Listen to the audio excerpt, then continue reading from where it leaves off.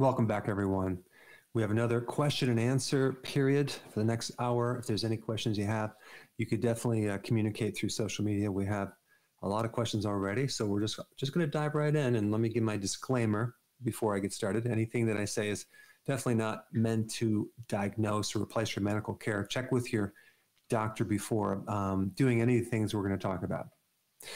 So, all right, let's answer some questions. And Steve, tell us where we're at right now with these questions coming in. Well, where we're at is we're very apologetic because a couple of weeks back, Intezar was in the queue there holding and got bumped off by our system after waiting for an hour. So we feel just awful about that, but we want to bring her back on with a question. Intezar, are you with us? Yes, I am. Okay, go ahead with Dr. Berg. You're on the air. All right, thank you. Hi, Dr.Berg. Hello.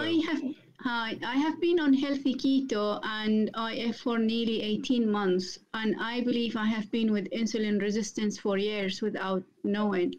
I noticed so much improvement in my health. However, despite being so strict and most days just one meal a day, but the moment I consume a tiny slice of beetroot or 2 sticks of celery, I get messed up easily. I notice this by going to the toilet more often. Yeah, that's my question. I got it. So there's certain vegetables that trigger, give you a laxative effect. Is that right? Yeah, what I'm trying to say, I can't even do any keto desserts, and right. Well, here the problem is that a lot of people are sensitive to all the sugar alcohols. It creates a laxative effect, and especially a lot of the new ingredients to the so-called healthy keto-friendly foods and snacks, like the functional fibers, the soluble corn fibers, the tapioca fibers and starches. So there's a lot of stuff in there that I don't recommend that you consume. So you may be okay by making your own dessert with a high quality combination of erythritol and monk fruit or stevia. But you have to realize that some of these sweeteners, they stick in all these additional added things that you don't want in your body. So you may need to just do this without those desserts right now and keep your food basic. In the meantime, I think what would help you is to slowly work on your microflora, start building up your good bacteria. And you could do that by fermented vegetables like sauerkraut and kimchi are the best. That's what I would do if I were you.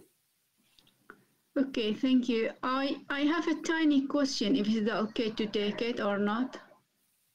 If it's tiny enough. Yeah, it is tiny. Thank you. The other thing is I had MRI scan and it showed like I have a soft tissue thickening on my inner side of gallbladder, and this related to noodles in my neck. And I tried gallbladder formula and Totka, which made things worse. Any advice on that?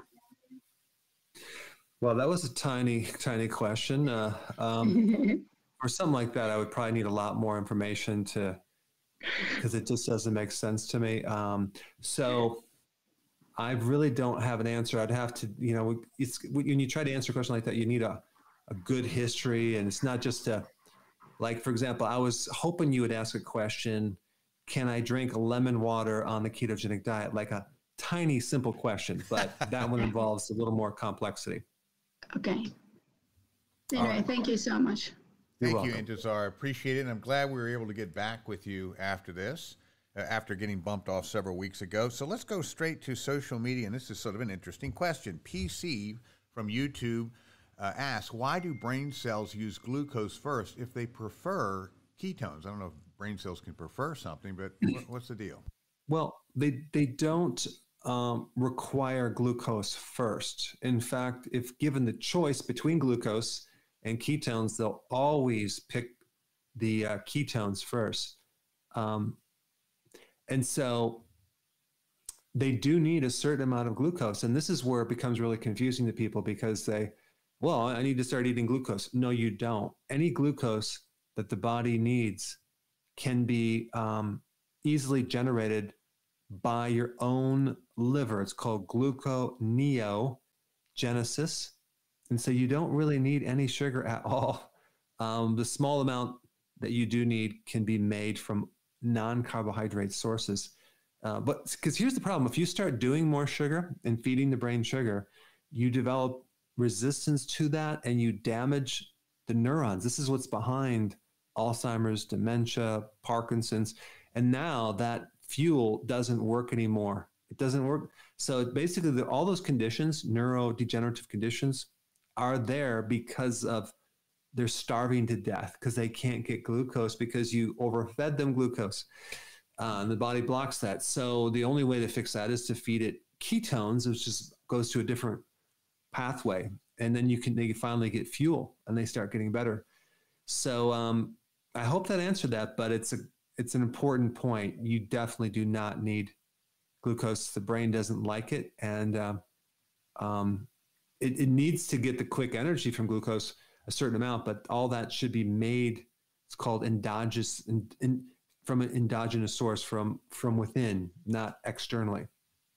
Very good. Okay. Also from YouTube, GA wants to know, boy, you talk a lot about problems with thyroids. Could you please discuss the topic of borderline hypothyroidism? My blood numbers are borderline, and now I'm feeling exhausted and need to sleep 14 hours a day. How can we help GA? Most of these thyroid conditions are not primary, they're secondary, usually either from too much estrogen, that can be one.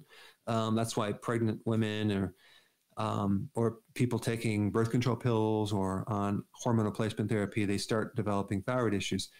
Or it could be the liver is not working that well. Either you have a fatty liver or you have a problem with the gallbladder and you can't convert these thyroid hormones. So if you work on both of those areas, chances are you might do really good. Now, Hashimoto's is an autoimmune, and that problem seems to be improved greatly when you start taking selenium. There's a really good video you should watch on, I can't remember the name of it, but it has to do with all the different ways, all the different things you can do to increase the conversion of the T4 to T3, the active form of the thyroid hormone. And if you go through that video, you may spot your problem. So you'll have to find out what video that is. If you just search Dr. Berg and hypothyroidism, you might find it. All right, that's great. And by the way, we got a great lineup. We have, we're not going to bring you on right now, Fatima, but she's from New Jersey. But let's find out where other people are from.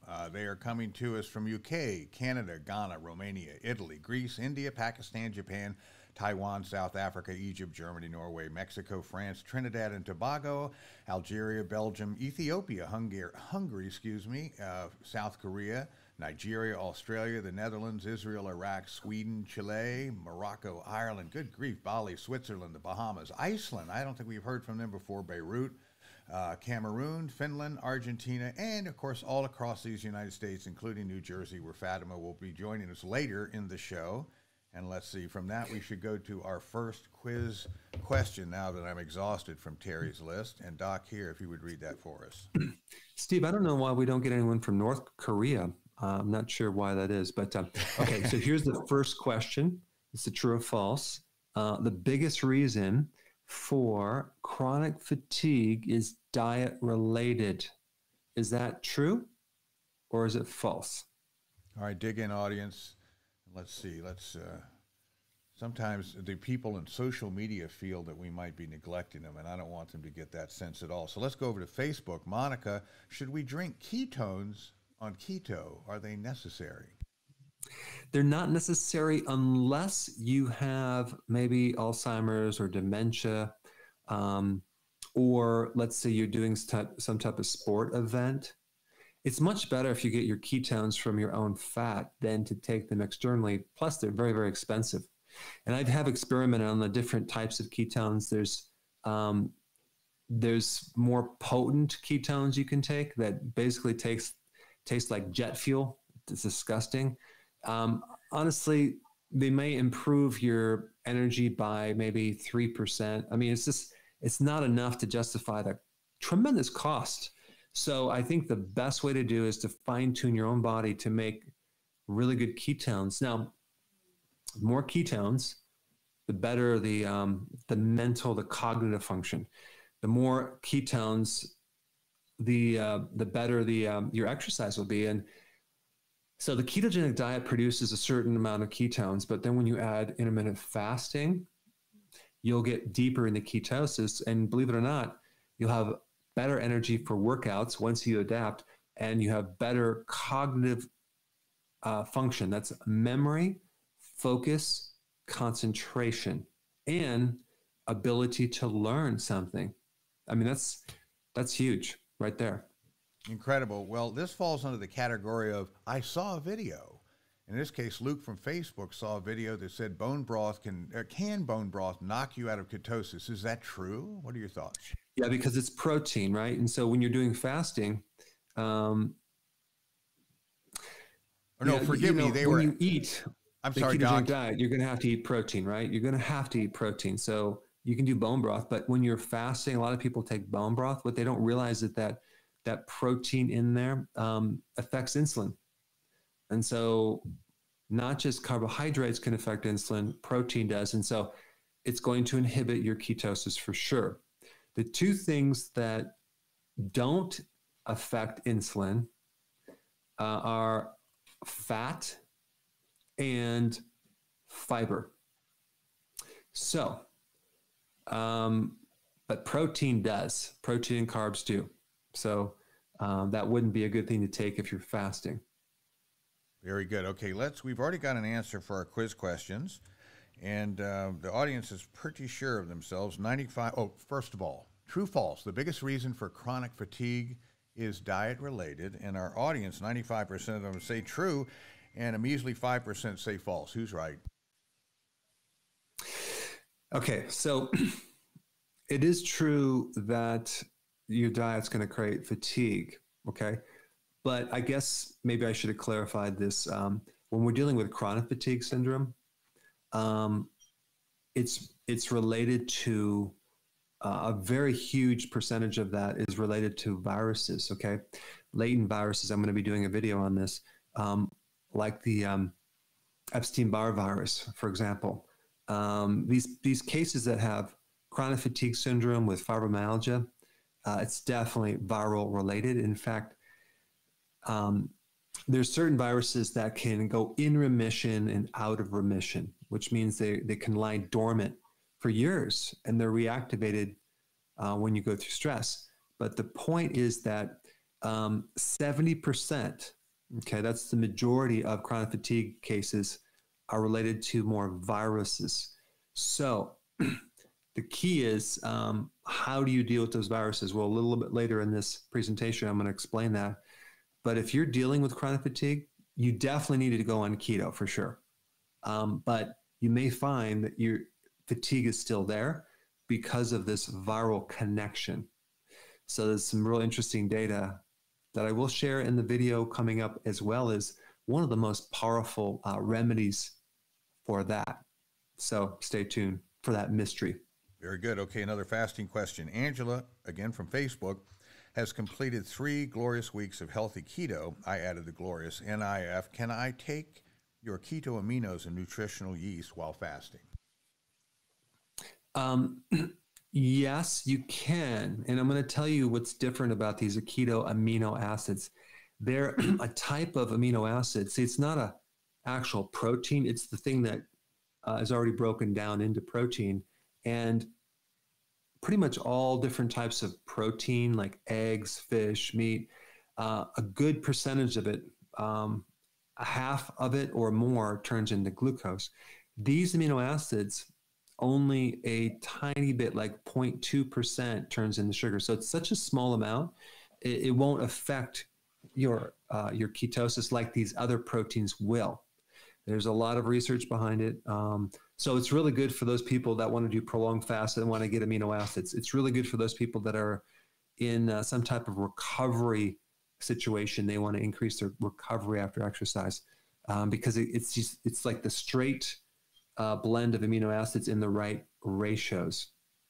And then you asked about, what was it, keto aminos, and what was the other one, Steve? Sorry, I already queued up to another question. Let me see if I can find it. I'm sorry, Doc, I can't, and my memory has failed me. Let's see. Okay, that's fine. But anyway, let's see. Let's move on to something else. And I lost that too. So in lieu of that, why don't we go to our green room and let's bring up Fatima, who's I've been talking about, and she's been waiting patiently. And Fatima, you're on with Dr. Berg. Hello, how are you? Great, thank you. So I had a question about 1 meal a day fasting. I do dry fasting because I don't, it's a religious fast and I cannot drink water in that. So if in OMED, I don't feel fatigue, it's okay with me. So do you recommend it every day or every other day? Is there any point we can stop or we can just do it for every day? I'm 140 pounds. I'm 31 years old, 5'4", and I don't have to lose a lot of weight, but I just want to do it for health. It's not for weight loss. I may lose 4 or 5 kgs more, but it's for health benefits, not for weight loss. Listen. Our bodies were totally developed to not eat so frequently. So if you could do 1 meal a day, I think that would be better for the majority of the adult population, because the benefits of that 23-hour fast are huge for your cognitive function, for preventing so many health issues. Just eat enough calories and make sure it's nutrient dense. I think you should do it on a regular basis, and I think that'll be very, very therapeutic for you, not just for weight loss, but for a lot of different things. In fact, I mean, like a lot of the research on animals and even insects, I mean, you start cutting down the frequency of the meal and you extend their life. I mean, that's bizarre. So there's a lot of magic into that. And I would be doing 1 meal a day if I could, but the problem is I will lose too much weight. So, but because my metabolism is really fast. If I lose so much weight, if you can deal with that issue, I think 1 meal a day would be the ideal situation, especially when you start getting in your 40s and 50s and 60s. All right. Well, Fatima, do you recommend HIIT with 1 meal a day or every day? Yes, every day. Exercise. Do it every day. Okay. Okay. Thank you so much. You're welcome. That's great, Fatima. We're glad you finally got your question. And boy, as a part of your routine diet, as a part of your faith, it looks like you're on the right track. So that's just wonderful. I think, Steve, you do 1 meal a day, right? Well, I really do. And I'll just be honest with the audience. I have a little trouble being a perfect keto guy. But man, intermittent fasting, first of all, knocks out a couple of potential meals a day where I would be prone to eating wrong. But I'm not giving it up. I used to try to do 3 freezer burned lean cuisines a day, and that lasts about 2 days. That's gross. That's a terrible, a terrible way to live. So intermittent fasting, I can eat a healthy, big, satisfying meal, and all the things you just described. Cognitive, I'd wake up in the morning, if I went to IHOP and slam down, a senior special, I feel like passing out by 11 a.m. Now I don't even touch the food until 3 o'clock in the afternoon. And, it's just so measurably different and better. So I tell you what, if you can get someone to do it correct or the right way long enough for them to feel the difference, then that's the best. And then they have the knowledge, like, wow, this works for me. And, but the problem is getting people to do it correctly and long enough. But I tell you, why would someone actually eat when they're not hungry? Well, a lot of people are doing that, and that's what screws everything up. So when you're not hungry, why would you eat? Because your body is, it's actually eating your fat. And so you have this great thing going, and as soon as you eat, you mess it up. And now the body has to go through all these hormonal changes. I mean, it's just not a normal thing to eat when you're not hungry. And that's really, we eat 24/7. I mean, Steve, have you ever eaten when you're not hungry? Oh, it's my life. And then guess what? It's gonna stimulate hunger about an hour and a half away. Yeah, well, it does. And I just want to let the audience know, too, I am not the stereotypical picture of discipline at all. And so the fact that I can stick with intermittent fasting means that it is really giving me a return on my investment. I'm not hungry. Once you get over it, I don't think about food. And at 3 o'clock, I'm not ravenous. I just think, well, that's my routine, and I start, and I enjoy the heck out of it. I can have a delicious, healthy meal and then go back. Sometimes in the evening, I got to kind of, stick with some soda water and push back the urge just because I'm bored. But what a marvelous change in my whole life. I'm down, 45 pounds from my Twinkie days, and I just absolutely love it. So thank you, Dr. Berg, from all of the staff that work with you for the great difference you've made in our lives. So that's terrific. Doc, why don't we move on to the next question? All right. So honey is low on the glycemic index. And is it okay for a ketogenic diet? All right. That'll be yes or no. Okay, dig into that one. Let's see. I've never heard of this. Hope you have. Cassandra from Facebook. I have high ferritin levels. I don't eat a lot of meat, but I was consuming a lot of pistachios, almonds, almond milk, almond flora products, etc. Is there a connection? Ferritin? Well, ferritin, it's iron, right? So I think that there's a lot of people that have too much iron. And this iron overload messes with your liver. It creates insulin resistance. It creates even diabetes. So there's very simple charts you can get on all the foods that are high in iron, all the ones that are low in iron. And if you make that dietary shift, you'll start feeling better. But I will say that if you give blood, you'll feel really good. I mean, anytime you feel better when you give blood, suspect you might be overloaded with iron. And then you might have to, instead of red meat, things like that, you should switch the diet to other things that are lower in iron. And there's charts on that. So I'm not sure if those nuts are high in iron. I don't think they are. But that's what I would do. Well, that's terrific. And here's another one, Julie from YouTube. And I have a little anecdote here. She wants to know how you can get enough veggies if you only eat once or twice a day. And I've witnessed Dr. Berg fill this sort of salad bowl full of greens and then with complete disregard to etiquette just shovels down massive amounts of it. It's just unbelievable. So you are truly stick to what you recommend for people. But Doc, is that hard to do? How do you do that? When you have salads, okay, at least seven cups, okay, it's not that hard.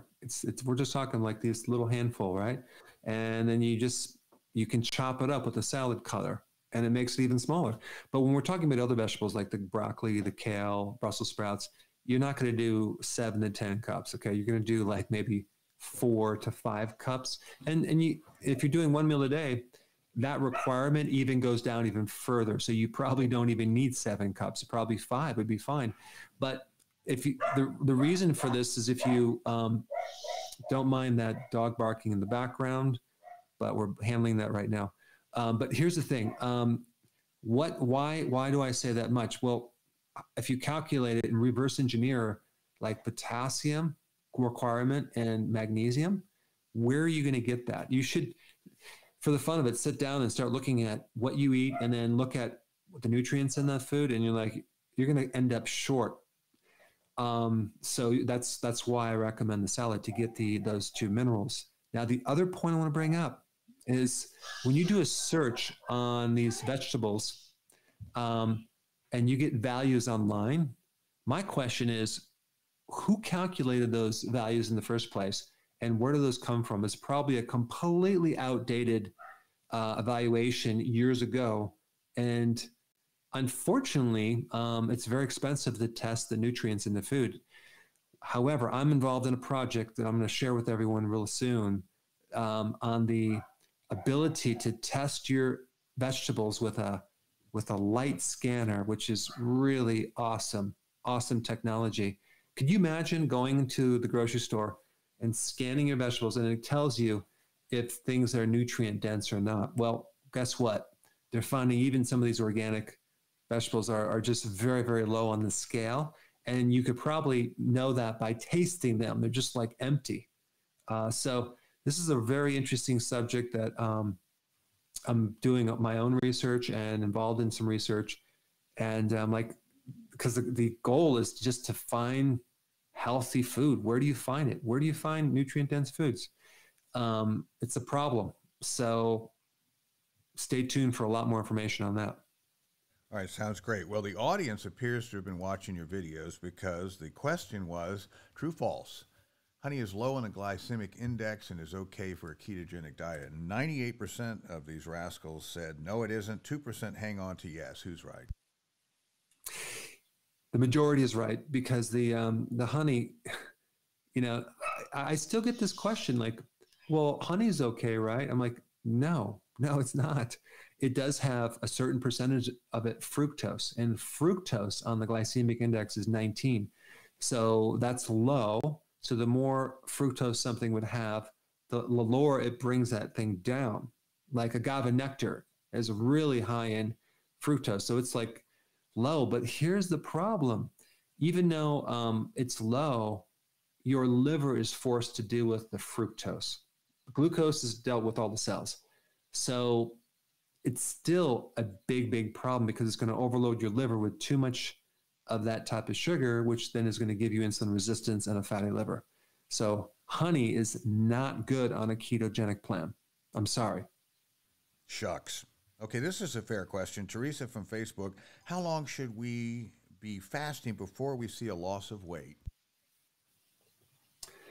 Well, you should notice, once you start, you should notice weight loss within the first day. I mean, if you're just starting, we know you're retaining at least 11 pounds of fluid, an average person. So that's going to be dumped as soon as you start fasting. You're going to dump all this water. But when we start getting in the fat burning, that might take a bit more time. So that's why I don't like to focus on it, because I'd rather tell you not to focus on the weight loss and focus on other things. And that way you'll stick with it longer, because sometimes it takes a healthy body to burn fat. What happens in the beginning part is your body's starting to repair protein, so you're going to get muscle improvement, water weight loss. But the best indicator, hands down, from anything to know that you're doing better and it's working, is that your appetite goes away. That tells me that your body's finally burning your fat. And yes, you may or may not lose weight initially. Eventually you will, but that appetite is the key. Wonderful. Well, I certainly do, as I know you do, admire and appreciate all the stuff women go through to bear our beautiful children. And I haven't heard this question. Asma from YouTube, can you please make a video about pelvic girdle pain during and after pregnancy? I still have intense hip and pelvic pain 8 months after delivery. It's very hard to walk. Help. I could imagine it's very, very uncomfortable. You just had something that completely stretched out your pelvis to the extreme. There's a lot of things that can be done to help that. I think vitamin D, because think about going through pregnancy, you really deplete your vitamin D levels. So beefing up your vitamin D levels will help inflammation. Stinging nettle root is another one. And if you can go to a good chiropractor that can adjust your pelvis, that will greatly help as well, because I used to do that in practice all the time, and it's a very beneficial thing. Not to mention all sorts of stretches that you can do for your legs, your hamstrings, your quadricep, and some of the pelvic muscles can greatly help. Wonderful. Okay, Doc, how about another question? Here you go. All right, so this is a true or false. Apple cider vinegar is,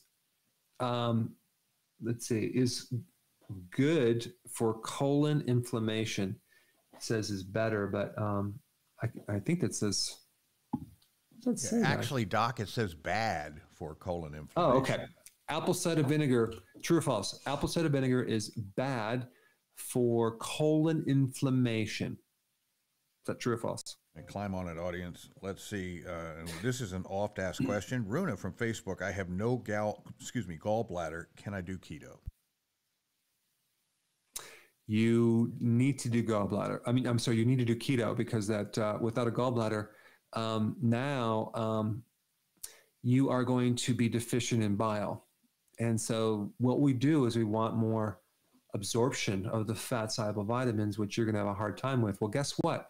Keto corrects insulin resistance, and insulin resistance is the thing that's blocking the absorption of nutrients. This is why when people have their gallbladders removed, especially, and they eat, they don't really feel satisfied. They might feel full after they eat, but they don't feel satisfied because they're not extracting the fat soluble nutrients that they need. So the gallbladder, being a storage facility for bile, is not there.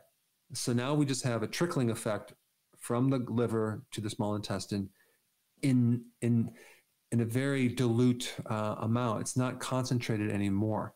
So what's going to happen is that you're going to be deficient in bile, and you may start noticing symptoms like seeing in the dark at night, vitamin E deficiency, vitamin K2, vitamin D deficiency. So what you should do is do keto with, I would recommend a gallbladder formula. And you take that after the meal. And that way you can still do keto fine and be able to supply what's been missing because you don't have a gallbladder. Interesting. You know, we watched the questions just cruise by rapidly on YouTube in this case. And so many people ask, you know, is keto okay for this or keto okay for that? Doc, I think we lost your feed. Just a moment, audience. We'll be right back.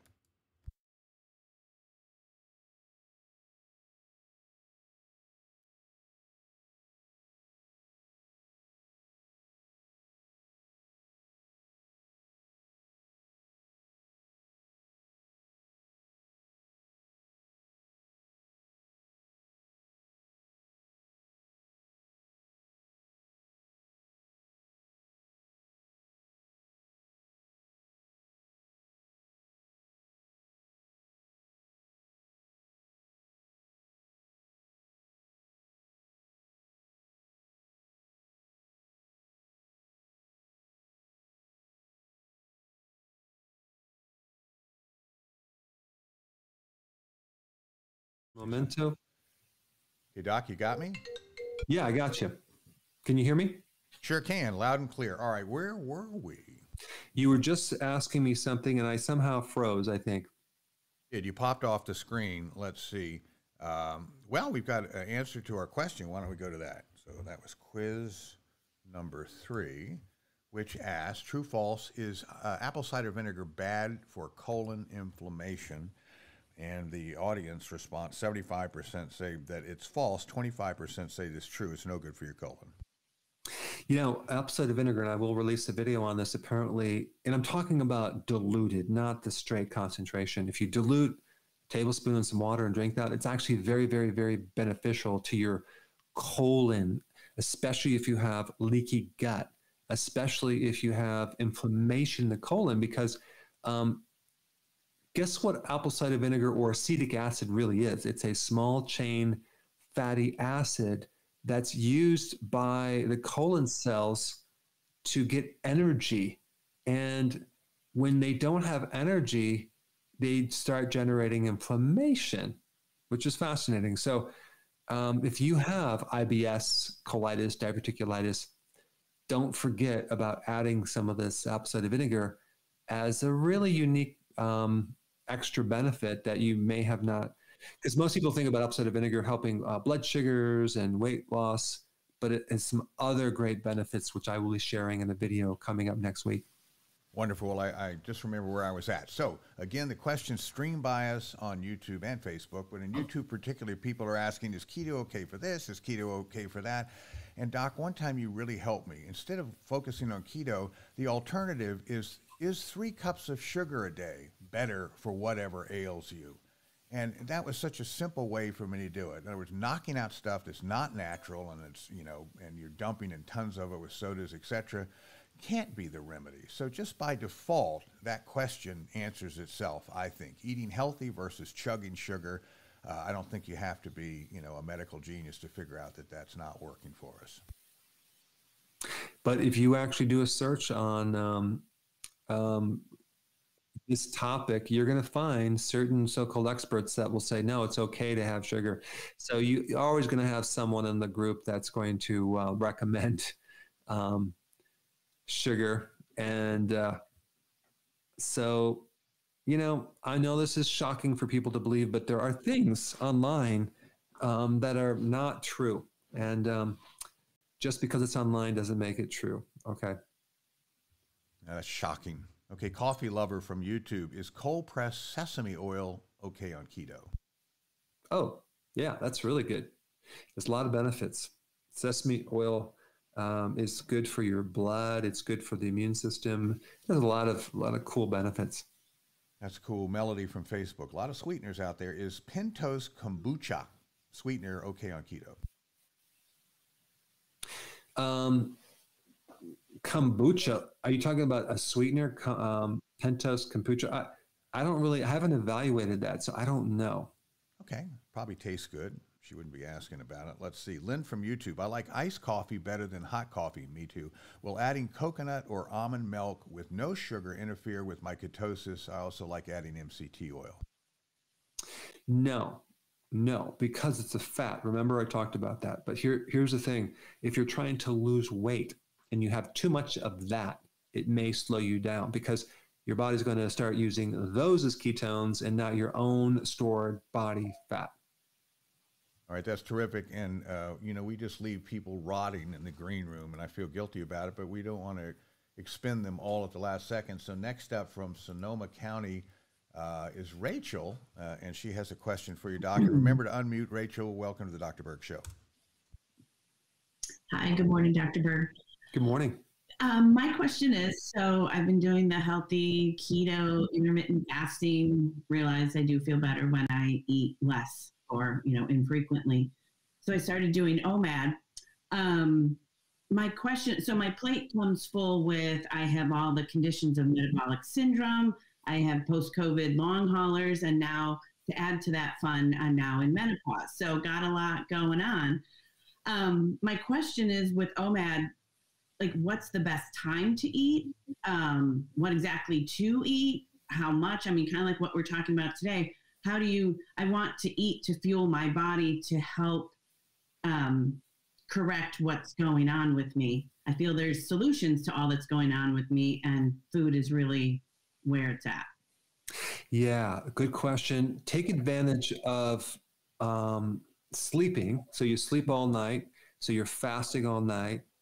And that gives you this momentum to go right in. So then in the morning, you're probably not going to be hungry. So you go as long as you can. And so that's why I think it's best to eat towards the later part of the day, or maybe even after 3 or 4 o'clock. And then you can have your first meal. And as far as calories go, it's if those are nutrient dense calories, you'll need less food. So you want to go by what satisfies you without feeling completely and utterly too stuffed, right? But you want to have a really complete, good, nutrient-dense meal, which I think you're doing right now. But you have these post-COVID or long hauler symptoms. I'm going to be releasing a video on that. There's 2 things after you get this. You do the fasting, which is going to be very, very essential. But also there's this thing called stress, which you see, COVID can very easily lower your T cells and allow for other viruses that are latent to be reactivated. So it might not even be a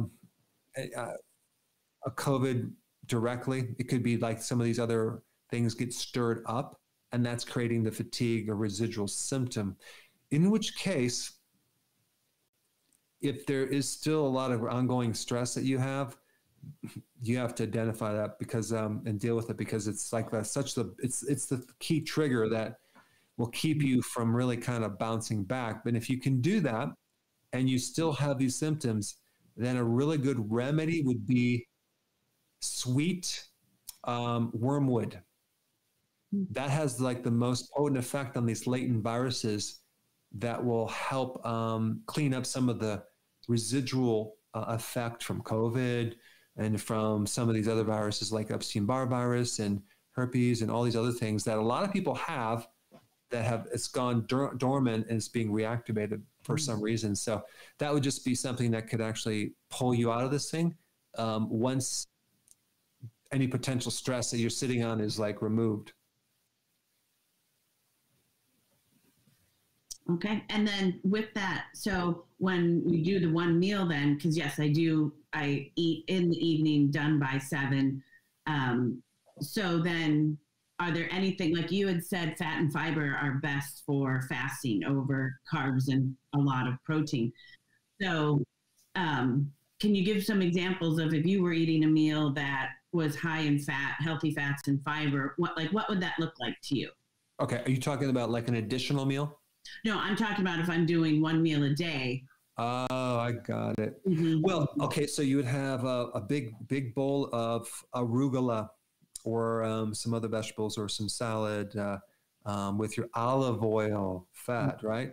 Put an avocado on there. Maybe you have a handful of pecans, and then you have a really high quality protein, whether there's salmon, seafood, shellfish, grass-fed beef.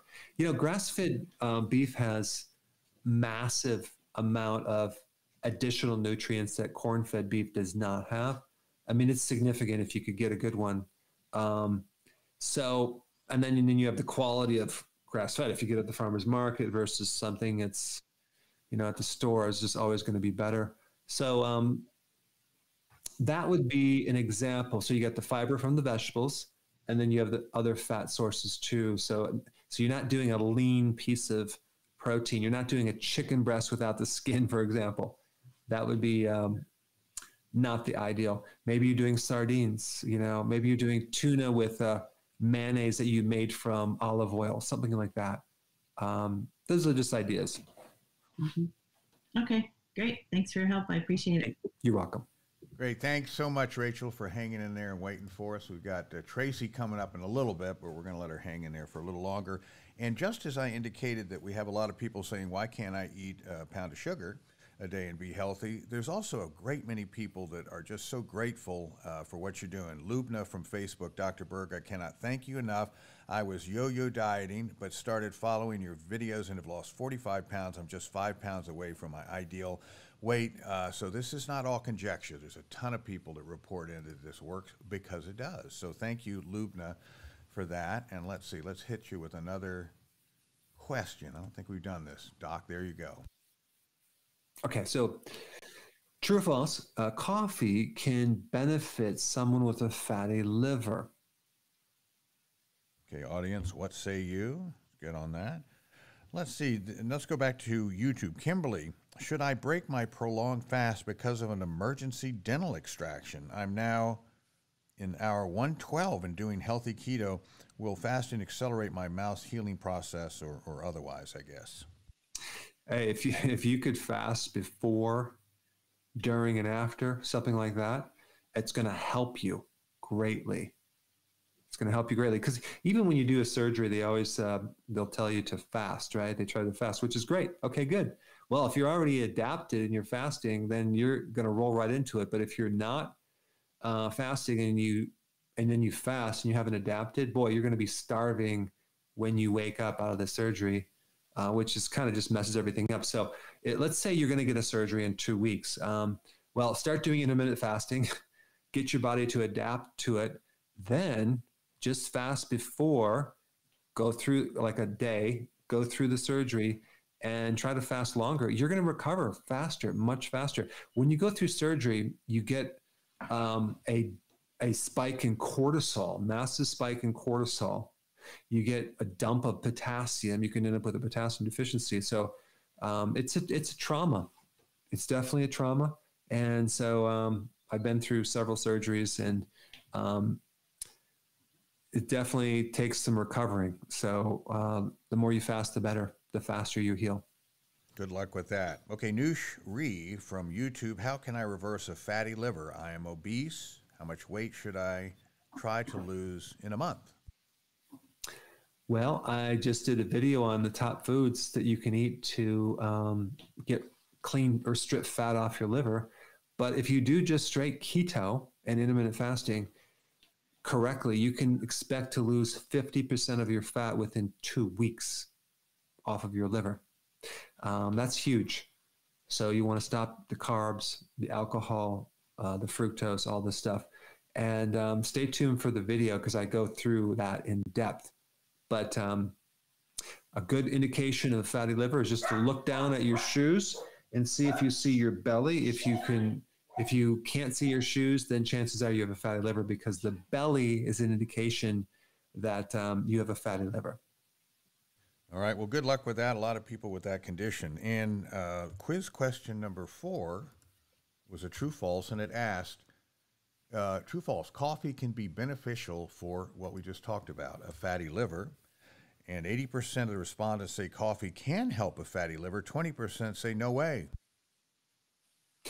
Yeah, it can. If you don't overdo it. If you have just a cup, it can help. There's certain plant-based chemicals that reduce lipids in the fat. So this is why a lot of the keto community drink coffee. No, that's not why, but I do notice that. Like one of my last summit, everyone is lined up to get coffee. So yeah, it's definitely keto friendly as long as you don't add those creamers and the sugar. All right. Well, that makes perfect sense. Let's launch out our final question for today. I'm talking about the artificial creamers type things, but you can put a little cream in your coffee, not a problem. Very good. Okay. Final question. All right. So post-exertional fatigue could be a symptom of what? Okay, folks, that was... So let's say, for example, you start to exercise, right? Or start to do something, exert yourself, and you're just like, oh my gosh, I just don't have any energy. What's going on? What is that a symptom of? Okay, very good. Let's see. Why don't we not wrap things up, but wrap up the people in the green room with the lovely Tracy, who come from California and is now in lovely and fun Austin, Texas. Tracy, you're on with Dr. Berg. Hi. Hello. Thank you for giving hope over here. My question, you kind of already answered. I use basically all of your products, loving them, and I appreciate them. And I'm doing the fasting about 4 to 6 hour eating window for about 3 months now. And overall, it's making me feel a lot better. But I think there's some sort of, from hearing what you said in the last question, answering the last question, that there's probably some sort of hidden thing because there's other new things coming out now. Like I wake up in the morning with stiff and crampy calves, and I have the neck pain, which I never have any back pain. That wasn't my problem. And now I'm having these weird things. So I'm wondering, is there something that maybe I'm doing wrong? You don't know my life though, but maybe I'm doing wrong. Or is there something that I'm missing that triggers from some of the stuff I've said? That's my question. So if we just take one thing, I think you said stiffness on the right side. Is that what you said? Well, yeah, and I've watched those videos. That you said is gallbladder or liver. Yeah, and that's real easy to experience on the keto because we tend to overload a little bit too much on the extra fats and MCT oil. I don't know what you're eating, but like if you had a keto bomb with a coconut, that would definitely whoa, that kind of stirred up something underneath my right rib cage. It refers to the right side. Especially right here, I would look at gallbladder and then just beef up some more salads with maybe just a little bit less extra fat. I don't know if that's the situation or not. No, I only eat salads and really great meat. Okay, good.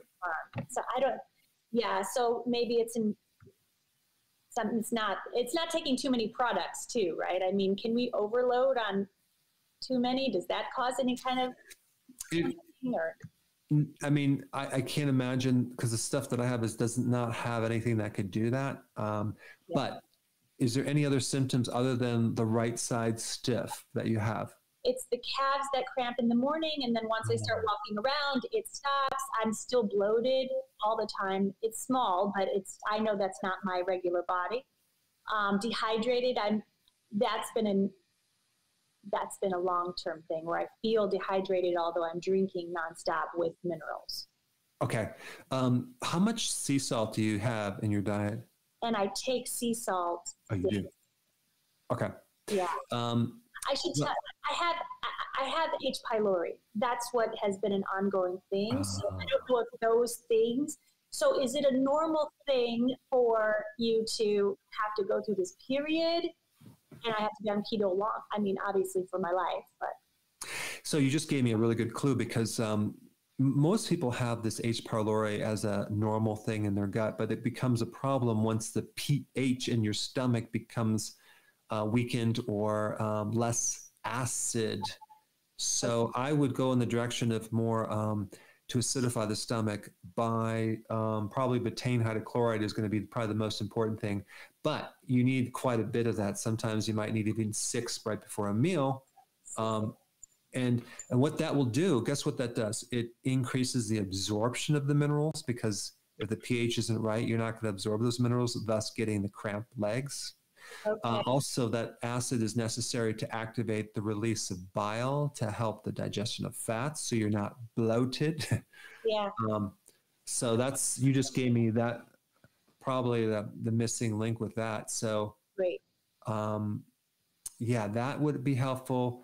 And then the other thing that you really want to keep experimenting until these cramps in your legs go away, or your feet, like you may need to add some additional calcium right before bed. You might just need that because most of my products, I don't have a lot of calcium in them. And so that could be one thing that's missing, possibly.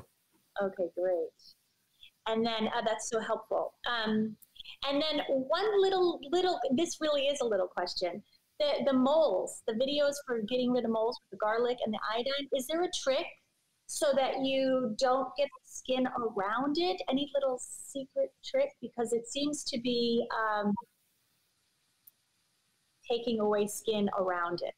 You talking about the iodine drops? Yes. Yeah. There's this remedy that I'm going to talk about in this video. Okay. Because sometimes we're dealing with papillomavirus. Wormwood extract is a good one for that. That's a good remedy, just for viruses in general. But with putting this solution, you might want to just put just the tiniest a bit right on that mole or that skin tag, and then try to put a Band-Aid over it so it doesn't spread. And if it is related to a virus, it should just shrink and go away. You can also do a similar thing. I've heard people use a little bit of garlic clove on that point too and put a Band-Aid over it. That seems to work too, and that might be another solution as well because of the allicin effect on these. They kind of just shrink tumors, and that's what it is. And a birthmark is the same thing as a mole or right? Birthmarks? Yeah, but I don't think those are going to go away. Okay. Yeah, it's mainly for skin tags. Got it. Oh, I'm so glad to clarify that. Thank you. Yeah, Okay. That's great. Well, Tracy, listen, enjoy your new home in Austin, and thanks everybody that joined us on video. And remember, you can go to drberg.com to get your chance to get on the air and ask these fascinating questions. And in terms of products, Dr. Berg, you want to share with people how people outside of the United States have a better ability to get these things affordably? We're just constantly working on ways to get the price down with shipping. So if you're out of this country, there should be a link down below. You can access that and hopefully avoid the shipping cost that is a killer. But I recently found a new company that lowers the shipping, so that I'm excited about that. Even in the US, it's a lot less expensive shipping now. So that is exciting. Indeed. Okay, final question asked post-exertion fatigue could be a symptom of what? And 55% of the respondents say electrolytes, 15% say low salt levels, 10% say low magnesium, 10% say low potassium, and 10% say high sugar levels. Okay, so I think there's three main things with that. Number one is low sodium. That will make your muscles weak, especially if you attempt to exercise. Potassium is number two. And number three is viruses. If you had mono or herpes, which, by the way, 90% of the population has a virus in their body, and it gets reactivated when you're stressed. And that can show up classically as a, wow, I just start to exercise and I just don't have that. My body's not helping me. I have to drag my body to do a workout. So it's one of those things that it's very common and people don't realize it. They keep pushing themselves. They don't know that that's behind it. And to resolve that, you'll have to watch my video. But there's that wormwood is a really good remedy in addition to doing whatever you can to address your stress.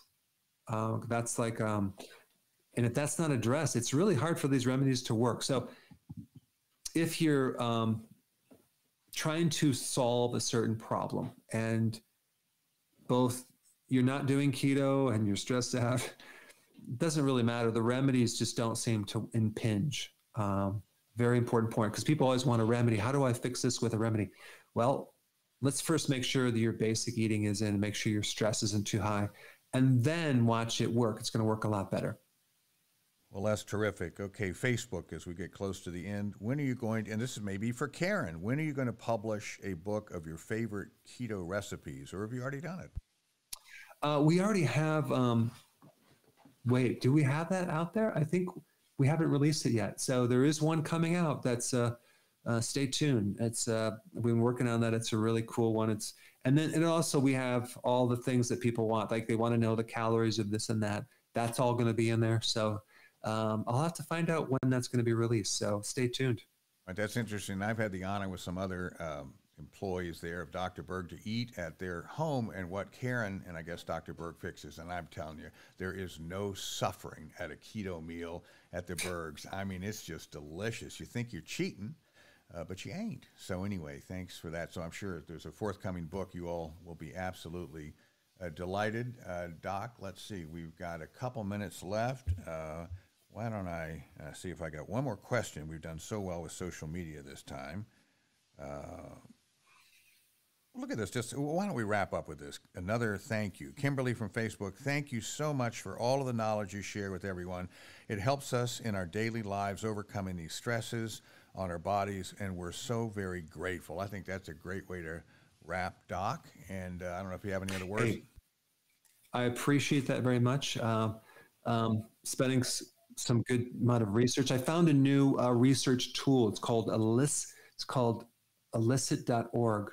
And it's amazing because it evaluates 200 million papers. And so when you go there, you can just type anything and you get all this great data. And so now it's going to speed things up for me to kind of validate some of the stuff I'm talking about. So stay tuned for some really interesting videos on various topics that you're going to find interesting. I appreciate all of your attention and your wonderful comments. We will see you next week, same time, same place.